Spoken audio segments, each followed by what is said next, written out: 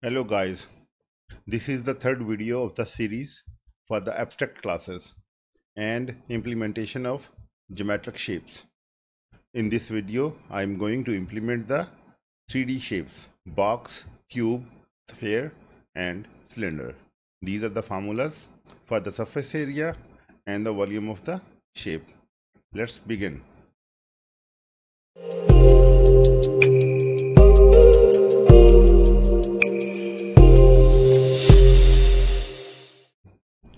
Let's start with 3D shape class. In the 3D shape class, we need to add two constructors. First constructor, default constructor,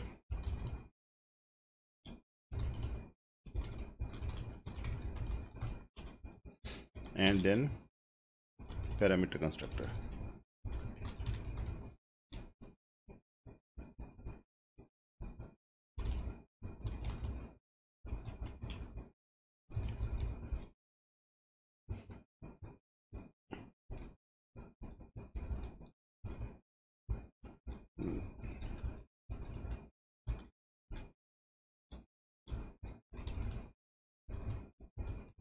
And call the parent class constructor from the shape class, parameter constructor. We did the same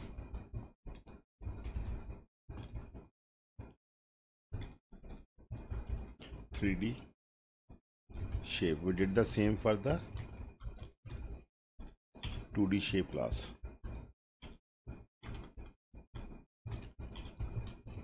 Default constructor. Okay, that's it. We don't need to add anything into 3D shape abstract class. Okay, now we will implement the 3D shape classes. Box class first. Okay, we know that box has a three sides: height, width and length.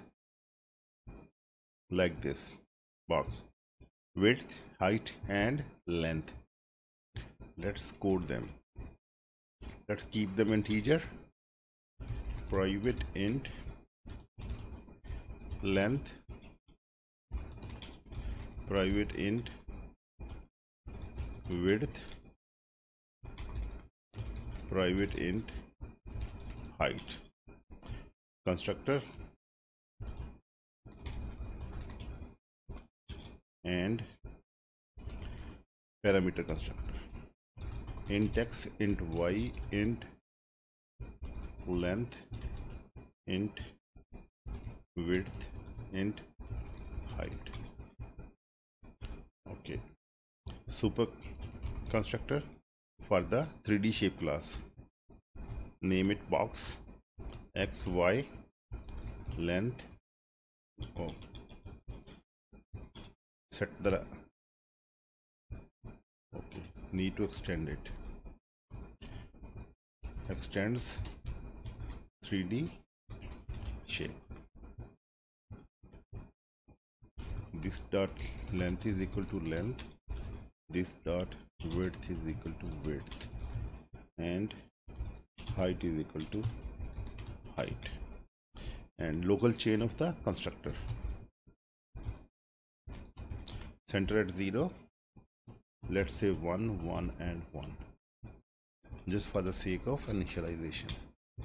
Okay, we add getters and setters.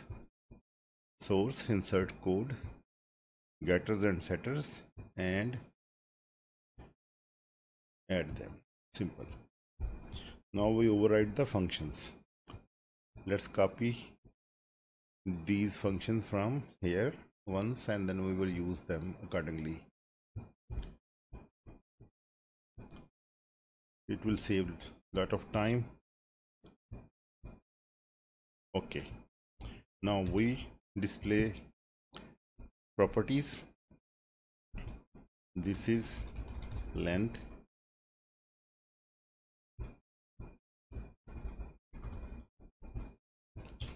length and width,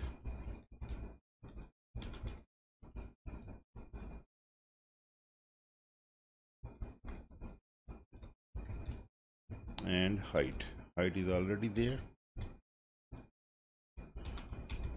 Okay, and change this one to surface area and this one to volume. Okay, we need to change the names. In 3D shape we have surface area and volume.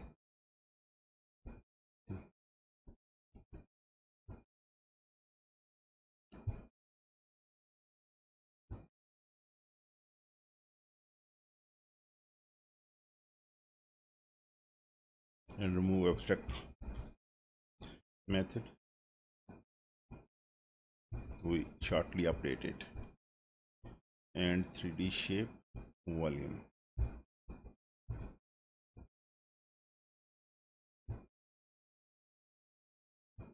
Okay, 0, remove abstract and update these. Surface area dot surface area and this one is volume. Okay,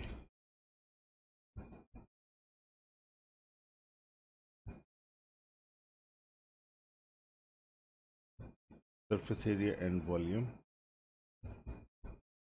This is also integer. Let's update these values. We don't need this function here.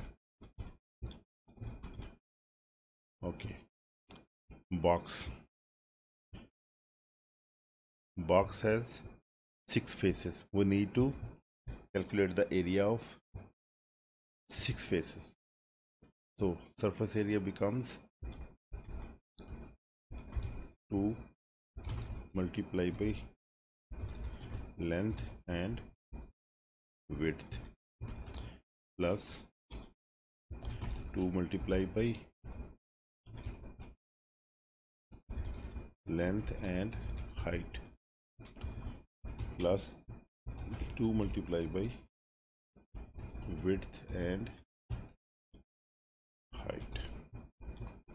2 faces, 2 faces, 2 faces, total 6 faces.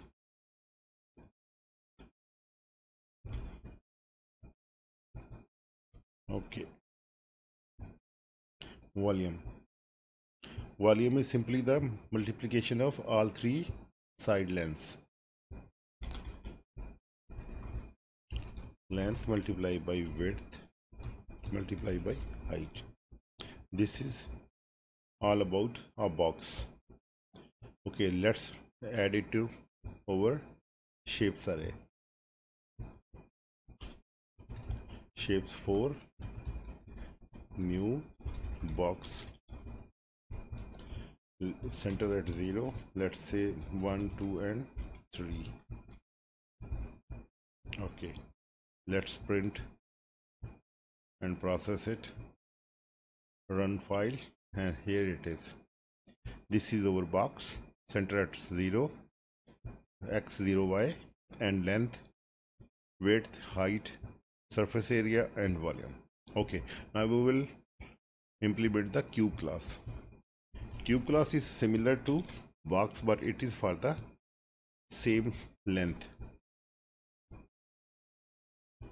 In cube, all the six sides of the cube are same. All the 3 sides, 3 dimensions. Extends 3D shape. Okay, private int side, single side, because all the sides are equal. Default constructor, public cube and parameter constructor.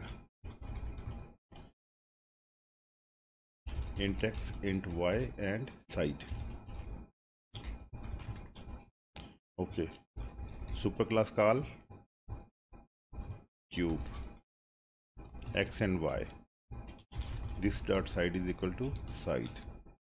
Local chain 0, 0, 1.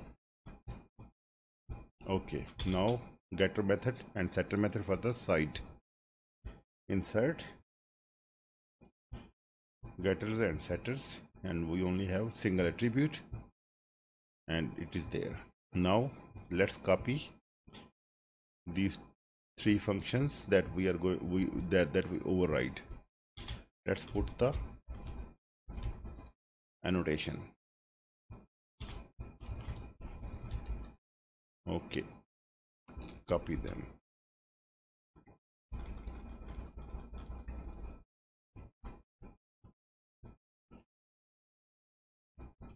Okay, now this is box and this is cube. 6 a square.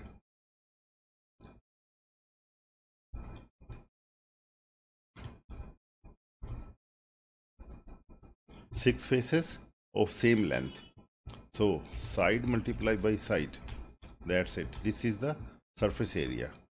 Now the volume is side cube. Same thing, because in the box we have variable length of 3 sides and 3 dimensions. In the cube the 3 dimensions are same, so we will return math.power side and 3. This will calculate the cube of side. That's it, we are done, and we update this side and we remove these. That's it. Let's add to the array of shapes. Okay, this is over 6 object, new cube, center at 0. Let's set the side to 2. Okay,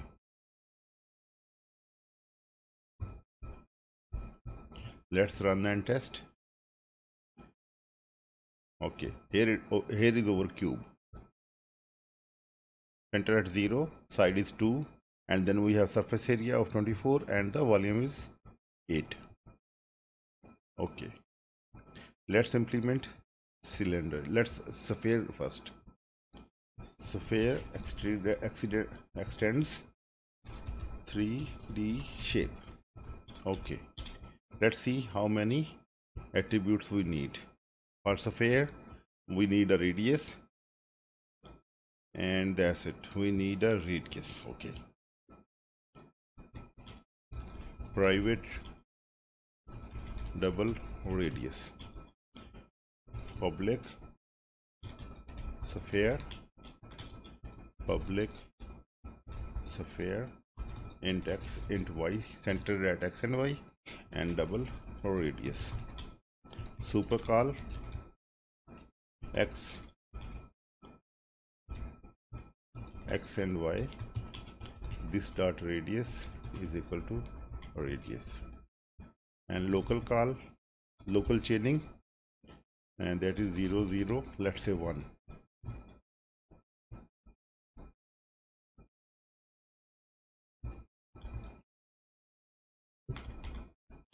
Okay, we need a getter and setter. We can insert it from here, getter and setter for the radius, and we copy the functions from here and we will update them.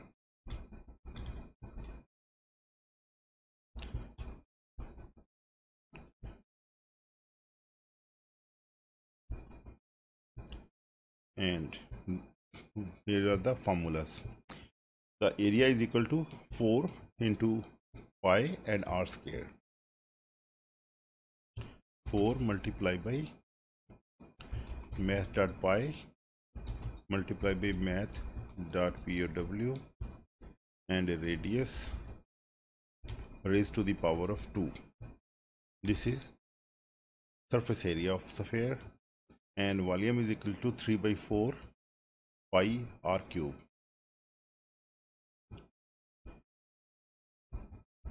3.0 divided by 4.0 multiplied by math.pi multiply by math power and radius cube. Okay, that's it. These are over. This is square. Okay, and this is cube.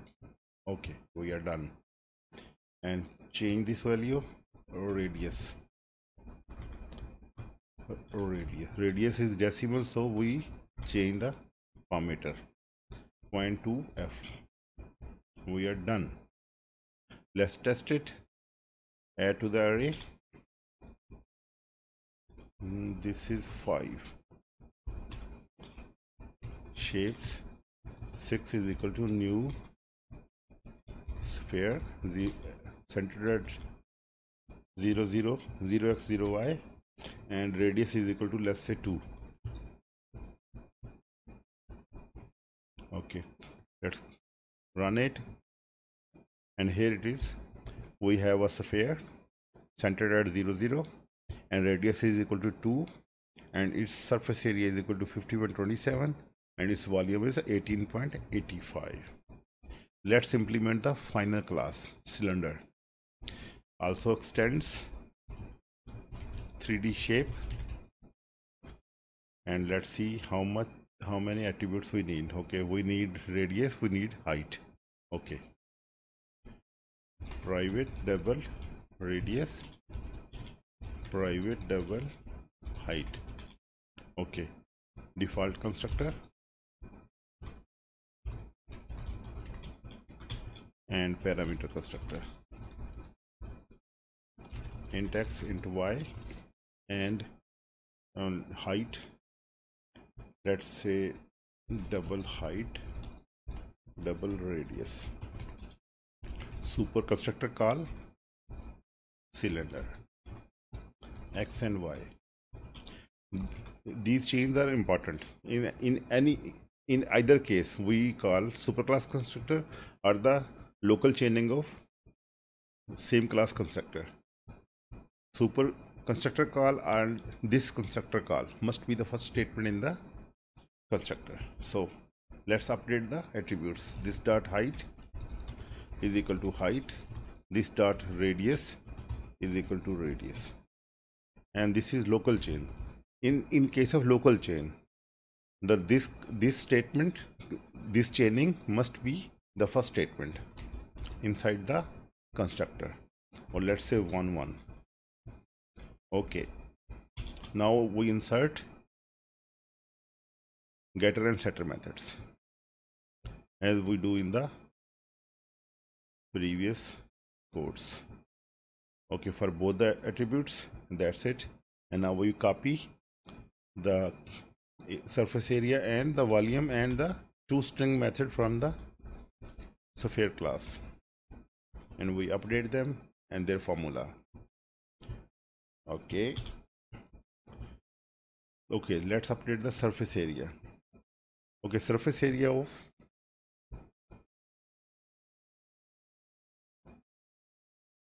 cylinder. Okay, 2 multiplied by pi multiplied by radius and height plus 2.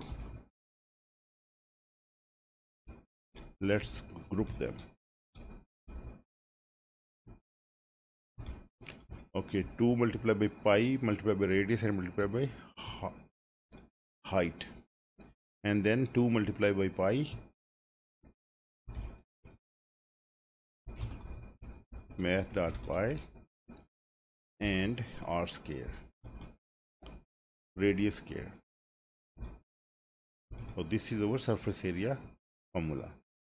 Now volume is equal to math.pi square and height. Okay, math.pi is here, and height radius square multiplied by height. That's it. We have the volume of the cylinder. Okay, now we change this one to add height. radius is already there, and height.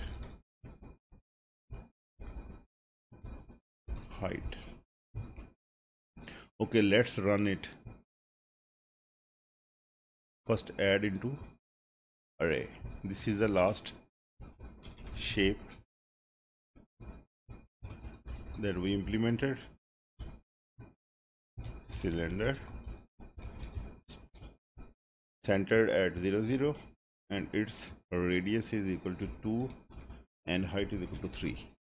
Okay, that's it. Height is equal to 3 and radius 2. Okay, let's run it. Okay, that's it guys. We have all the 8 shapes printed here, and this is our cylinder, this is sphere, cube and box, and we did these one in the previous part 2 video. That is all, and see you in the next video on some other object-oriented concept and topic. I think I will going to implement aggregation and composition concept for the next tutorial. Take care and subscribe to the channel, and have a good day. Thank you.